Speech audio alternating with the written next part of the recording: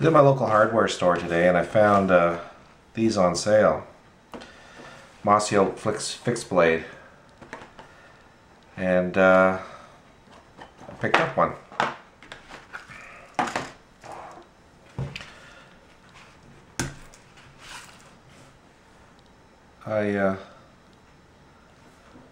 They came in orange or camo. I took camo because that's kind of what I like. What kind of struck me is kind of the on the pommel here or whatever. That'd be pretty destructive.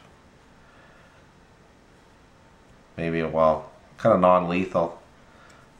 Nice drop point edge. Yeah, let's see that get a few specs here. It's I meant drop point knife, not edge. But blade length is 4 1/8 inches, and it's 440A steel. So see how that works out. It's quite sharp.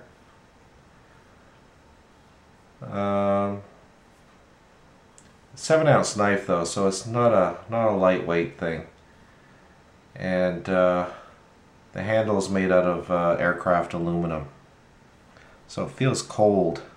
Although the knife thickness isn't too bad. It's nice and squared off back here.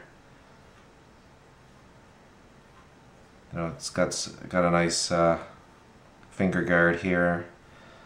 Nothing in the back to really give any traction for your thumb, although that's not that important to me. But it fits nice in the hand. It's a little crowded, but it came with a nice sheath. It's you know, it's not bad at all. You know, you can carry it either way, right-handed or left-handed.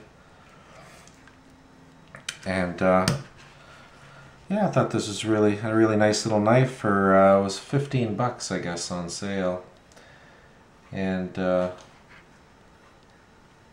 know, it's got like a rust-resistant coating on it, so it's 440A. I think I'll have to watch for rusting, but I usually try to oil my knives when I put them away. But nice knife. So I picked up an extra one that you might see in upcoming contests. But I figured nice backup knife. I really liked it. It's going to come in handy for a lot of camp chores. And just felt good in the hand. It's a heavy knife, like I say, so it's not for lightweight camping, but I think it would do fine for a lot of the camping I do. But yeah, Mossy Oak.